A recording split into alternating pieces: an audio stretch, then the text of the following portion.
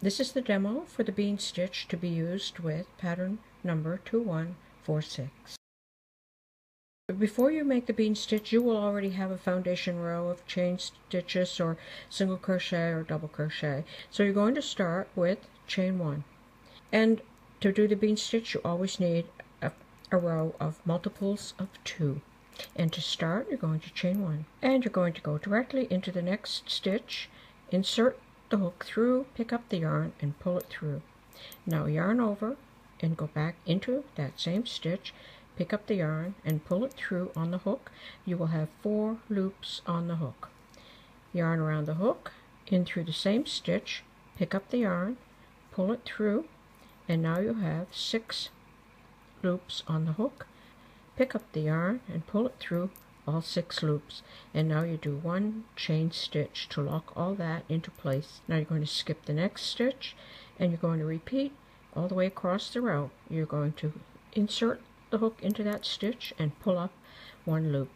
Yarn over, into the same stitch, pull up a loop. Yarn over, into the stitch, pull up a loop. You'll have 6 loops on the hook.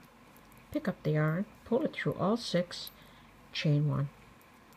And that will put a bean stitch. So I'm going to go ahead and go all the way across so that I can show you what to do when you get to the end.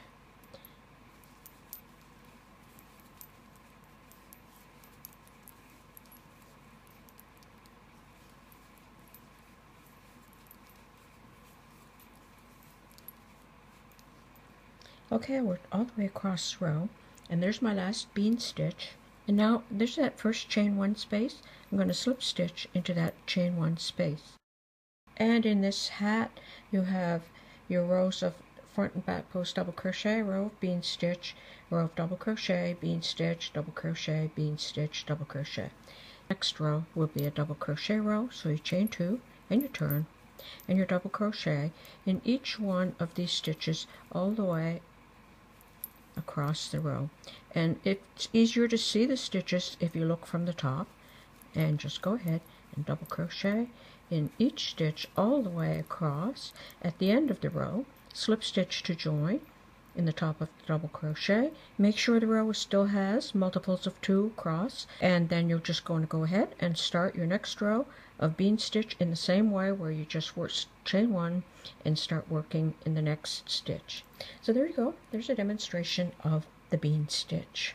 And this stitch is utilized in the pattern for the bean stitch beanie.